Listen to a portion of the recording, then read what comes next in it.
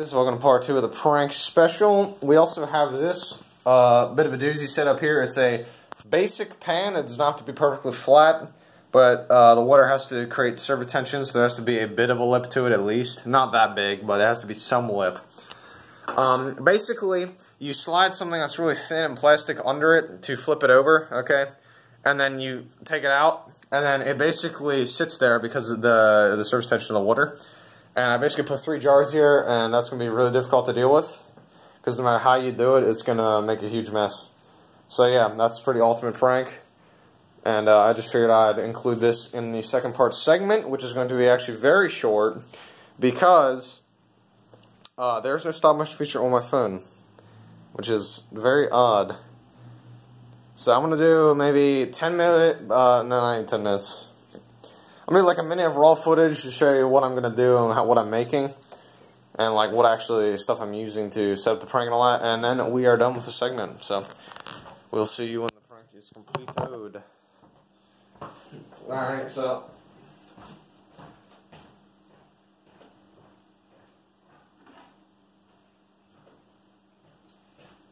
basically my plan is, I don't know if these cups will cover it all. I just want to cover this full room. I'm going to be using this to fill up the water and then pour just a little bit in each one, since you can't walk through it, which is the plan in the first place that makes the actual idea for the prank cool. So we're going to do that, and then we will see each other on the flip side. I'll give you a little segment as a little bit of bonus footage of when I'm like maybe a third of the way done or maybe a quarter, just to see what it'll look like as the end product. And then past that, we're freaking good to go in part 3. I'll see you guys once it's a quarter of the way done. We might have killed one too many sea animals for this to be a good prank.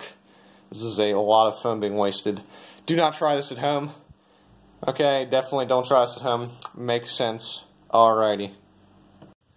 I'm going to get you guys up close and personal in the action. I don't know what's the best strategy to do this, if it's filling it one by one, picking up this, then picking up a cup, then picking up that. That's going to take a lot of time to do, but that might be the better option, or I can make a ring around my body. But we're going to start about right here, make about a good circle. Let's just make the points here. Make it about right here, because I'm not, I don't think they're going to be bringing anything home. I don't think they're going to the store, hopefully, because that would suck for them. This is just a basic ring. I don't know actually how long this is going to extend for. But yeah, that's the basic ring. Then we're just going to fill that afterwards, and then I'll give you a little taste of that. Oh wow, this sure is great content, guys. Oh fudge, that's a mistake. Filling foam cups is fun. This did not go the way I expected, because they're going to topple extremely easily. I didn't think about that. Well, that's a mistake. I'm going to go clean that up, and I'll be right back. Alrighty, my definition of cleaning up has been fulfilled. Let's continue with this process. So you're just going to be really gentle when pouring.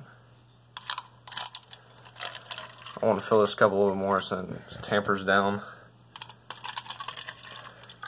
Look at this. This is just really great content. ASMR. We're going to be doing some filling of cups. This is a really good sound quality right now. Are you enjoying it? I hope you're enjoying it. This is just really good. Oh wow, that one almost fell. That was crazy. It's insane. This is like, wow, dude. Okay, well, thank you for watching. I'm going to leave you right here with a really nice pour. And I will see you guys in part 3. Skizow wow, boys.